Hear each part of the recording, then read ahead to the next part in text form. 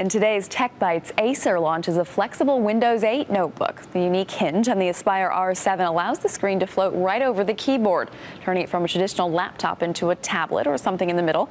It goes on sale later on this month. And this week's video game review is Dead Island Riptide. The game centers around 5 people who are stranded on a zombie-inhabited island.